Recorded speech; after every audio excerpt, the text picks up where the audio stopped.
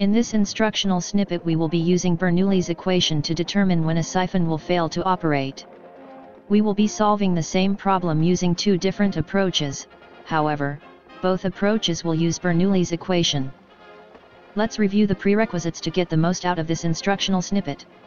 Bernoulli's equation, including the restrictions on its use. Let's review the 4 restrictions to use this version of Bernoulli's equation. 1. Steady state. 2. Incompressible. 3. Negligible viscous effects. 4. Applied along a streamline. We will also be making standard assumptions in the application of Bernoulli's equation.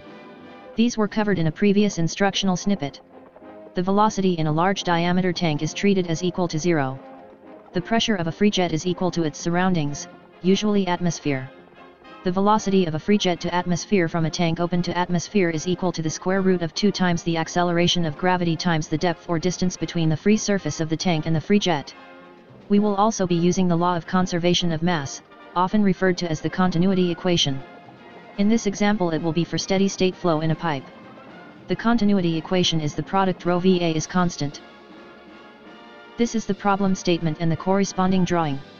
A large tank has a constant diameter siphon installed. Its inlet is L 4 feet from the bottom of the tank. Its outlet is L 3 feet below the bottom of the tank. For a depth of water of L1 in feet, what is the maximum value for H in feet that the siphon will operate? Please note that the datum is selected as the bottom of the tank. Also note that we will be using the English engineering system of units. English? Who needs that? I'm never going to England. Let's identify some potential points for the application of Bernoulli's equation. Recall, we are trying to find the maximum value of H for which the siphon will operate. Let point 1 be the free surface in the tank. Point 2 be the high point of the siphon pipe. We know that the point of highest elevation will be at the lowest pressure. This will be key in solving this problem. Point 3 is the free jet discharging to atmosphere from the siphon pipe. Point 4 is the inlet to the siphon pipe.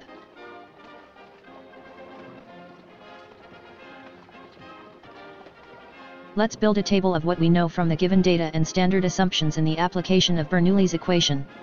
For each point we want to list the pressure, velocity, and the elevation from the datum. For point 1, its pressure is atmospheric since it is a free surface, its velocity is 0 since it is a large tank, its elevation is given as L1. For point 2, its pressure is unknown, its velocity is unknown, its elevation is given as H, which is what we are trying to determine. For point 3, its pressure is atmospheric since it is a free jet, its velocity unknown, its elevation is given as L3. Note that it is below the chosen datum. For point 4, its pressure is due to its depth below point 1, its velocity is 0 since it is a large tank, its elevation is given as L4. Before we move on, what phenomenon will cause the siphon action to break down? The answer is that if the pressure reaches vapor pressure then a vapor cavity will form and the siphon will not operate. We will set the pressure at 2 to the vapor pressure.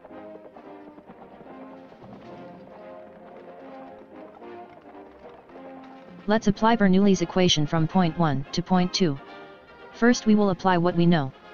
The pressure at point 1 is atmospheric. The velocity at point 1 is 0. The elevation at point 1 is L1. The pressure at point 2 is set at the vapor pressure. The velocity at point 2 is unknown. The elevation at point 2 is H, which is what we are going to determine. Simplifying. P atmosphere plus ρ g L1 equals vapor pressure plus 1/2 ρ V2 squared plus ρ g H. Solving for H. H equals the quantity atmospheric pressure minus vapor pressure, divided by ρ g, minus V2 squared divided by 2, g, plus L1. V2 is still unknown but we can use the continuity equation to relate it to point 3. The continuity equation from points 2 to 3 is, ρ2, V2, A2, equals ρ3, V3, A3. Then V2 equals V3. We now apply Bernoulli's equation from point 1 to point 3. I will skip the details but they are shown here.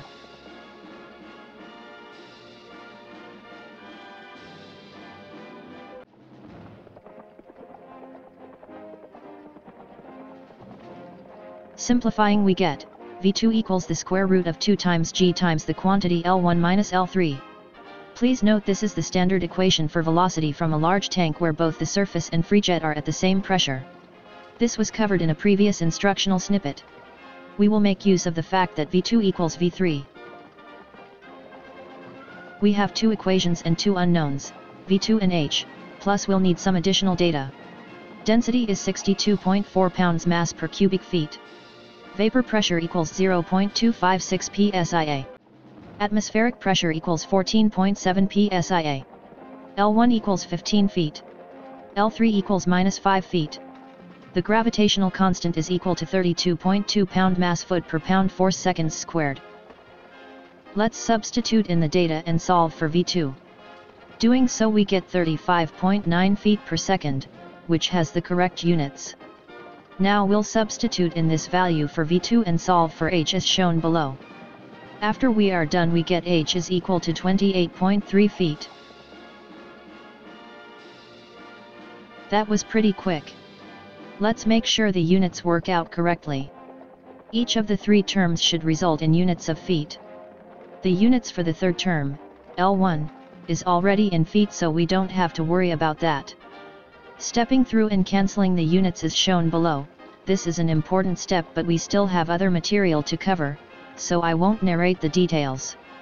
Luckily, in all three terms we end up with units of feet, which is correct.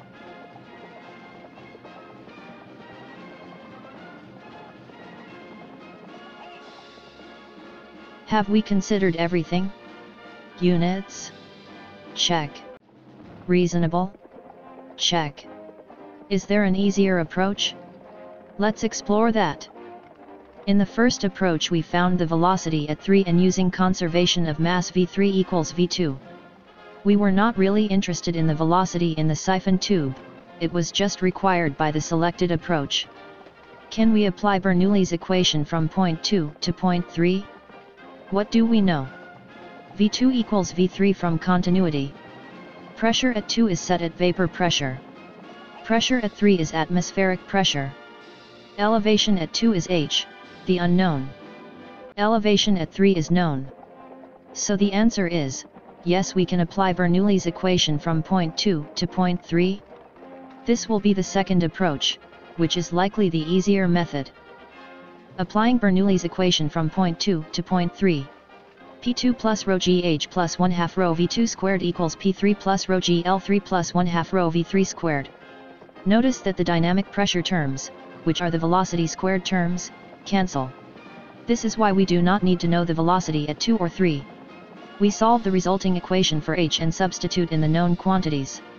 I will leave it to you to see that we get the same answer, H equals 28.3 feet.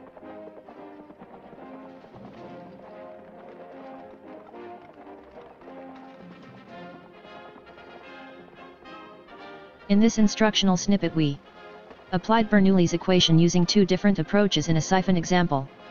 Used English engineering units, including the use of the gravitational constant, g sub c. Used standard approaches that the velocity in a large tank is 0. The pressure of a free jet is atmospheric pressure. I hope you found this instructional snippet useful. If so, please like and subscribe. Thanks and have a great day.